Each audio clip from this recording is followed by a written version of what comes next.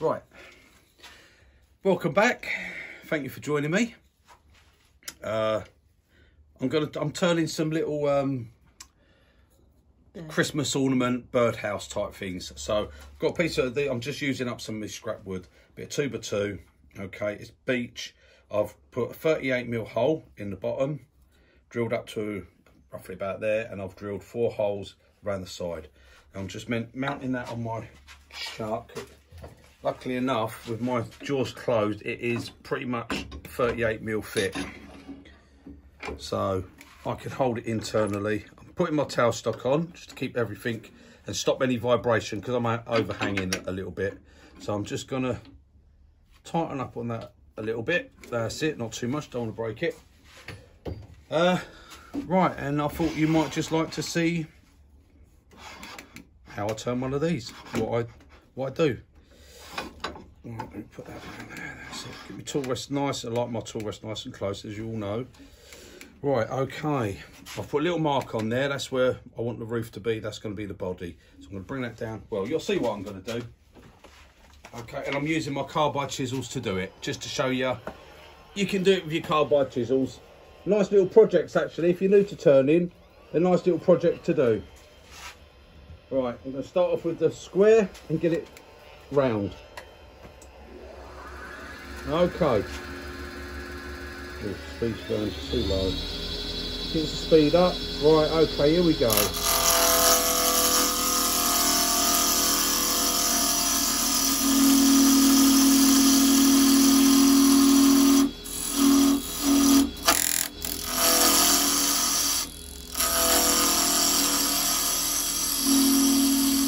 So we're square at the moment, so that's where I want the roof to be. So let's get this nice and clean cut. That's it, that's where the roof's going to be.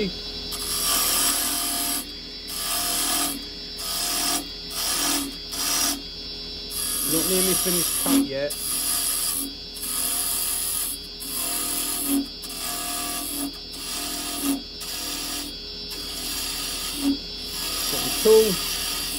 Your tool angled down slightly, so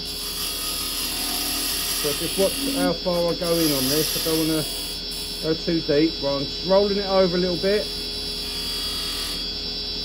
I want to come in here. Nice clean finished cut, so I won't be going back under there afterwards. Right, okay. Coming down this way slightly.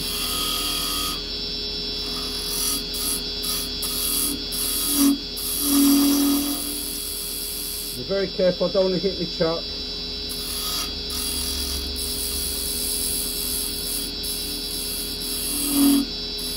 Rolling the tool over. A clean finish, nice and smooth. Right, I'm going to bring this down here a bit.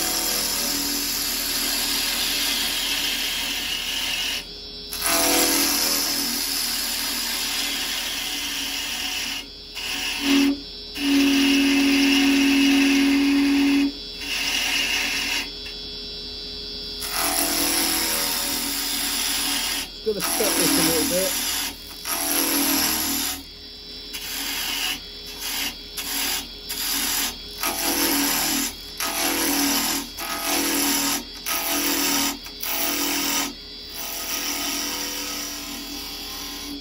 Right, now I'm going to change to my round chisel. Now I want to start getting the shaping going. My tool resting a bit closer. Right, I'm going to use it flat, just to get rid of the wood.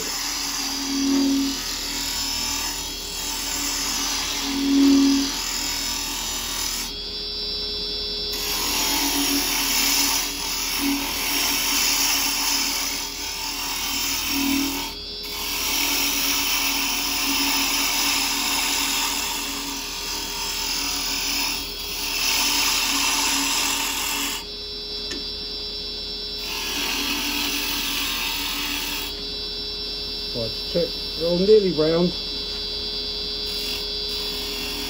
Got the tool rolled over, using the bar as the bevel. nice clean cut. Yeah, that's nearly there. Right, I'm going to stop that because I want to drill the end first. So I'm going to come in a little bit more on that. That's about as far as I dare go with that.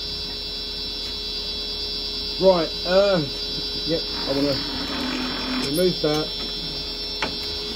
Come back there, pull that out. Got the drill bit. Just want to drill in. Thank you. Right, just want to hold drill down. Okay, that's that. Right, now then.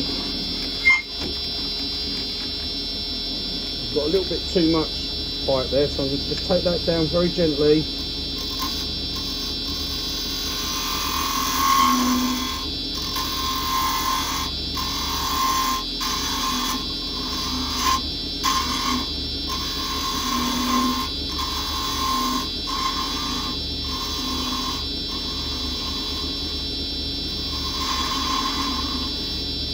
Right, I'm going to leave that there. I'm going to bring the cowstock back up.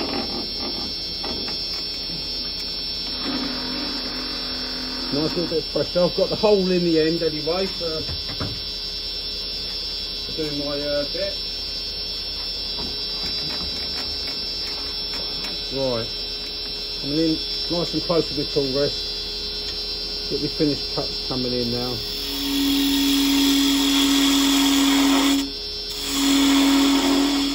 Get this done.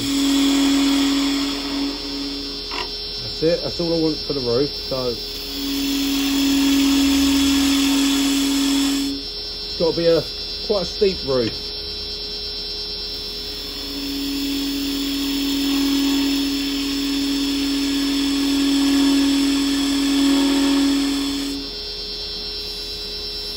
Right, a couple of little bumps there. Maybe try, because the way my tool rest is going, let me see if I can get it in a bit more like that. That's it. It's pushing my hand away as I'm going down. Right, here we go.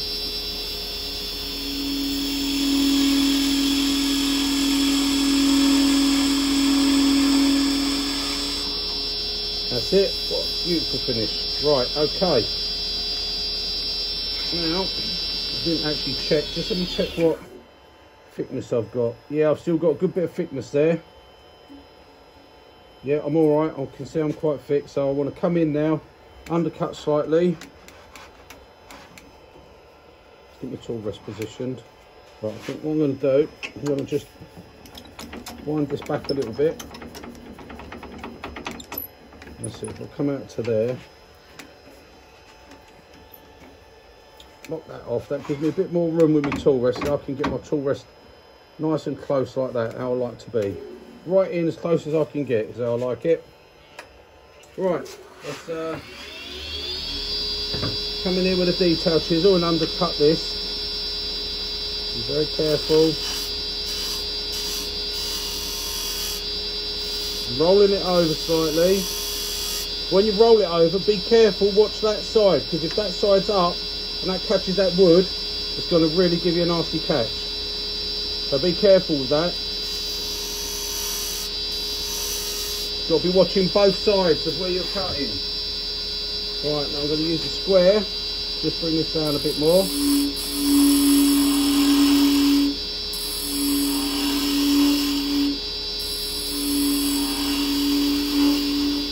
Got the square rolled over.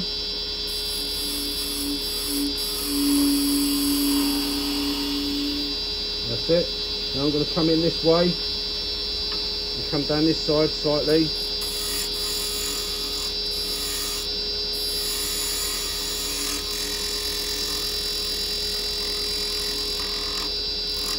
Now, because I've got the cutter rolled over, if I did hit my chuck, it would just brush it, it wouldn't actually break it. If I go in flat and do that, and I catch that chuck, it's going to chip that off straight away. Okay?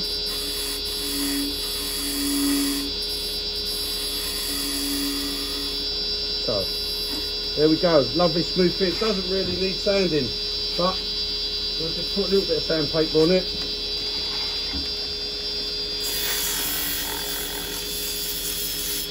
Make sure I did get that round. Don't feel too bad. Not mentally worried about it. I want the overhang soon. It's only 2-inch wood, so I'll have to go with what I go with. Right, I'll put a little bit of sanding sealer on this one. This is just a cellulose, funny word, a sanding sealer. There you go. A little bit. Right. The only reason I'm doing that is because it all flips over, Lisa. Yes, cheers. Right, that's that. Now, just going to use a little bit of tissue to dry it fairly quick. Right, okay. Get my sandpaper. Just lightly denib it. That's that. Right, okay. Just bring the tool rest in. And now what we're going to do, cut my mask off. Now what I'm going to do, I'll just use these are just cutting marker pens.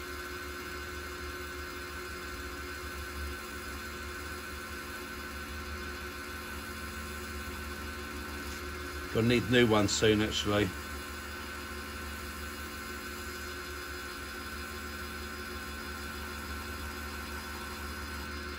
These are only cheapy ones. I wouldn't use decent ones, not on this, because you muck the tips up, so I'm turning not over fast, but probably too fast for doing this really. Oh, just in there.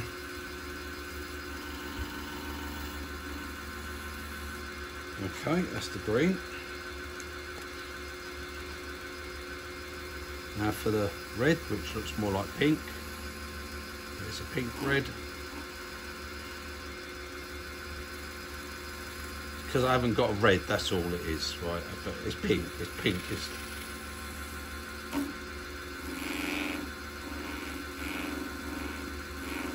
And that really ruins the pens when you're going over the hole. But never mind, they're only cheapy pens. They're just for me to do a few of these.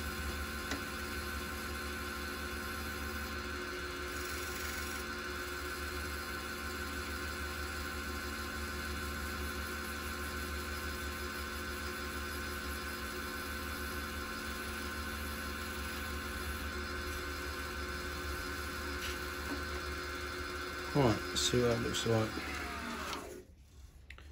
Right, that's not too bad. A little bit down the bottom needs doing. Just didn't want to get it all over me chuck. I must have had just a very slight flat on there. Still, could have done with just another quick pass, but never mind. That'd be all right. I've just got to do the inside of these. The window frames. For the fairies.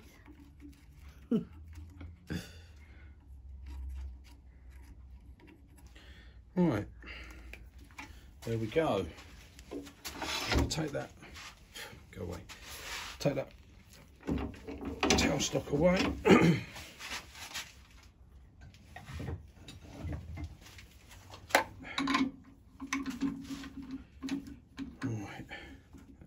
Pop off of there, which it does. I'm just gonna put a bit of marker pen around the bottom.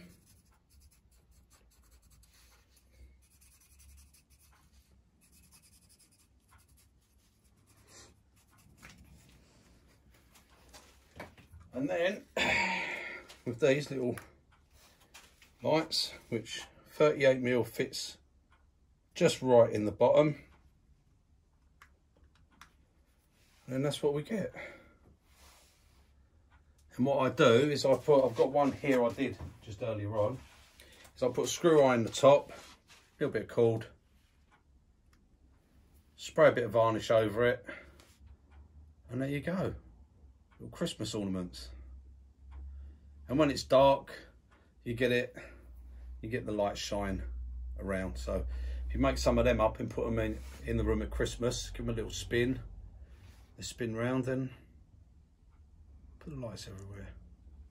Hope you enjoyed it. Just a quick one, guys. Till the next one, toodle pip and Merry Christmas. And it's only August. It's only August.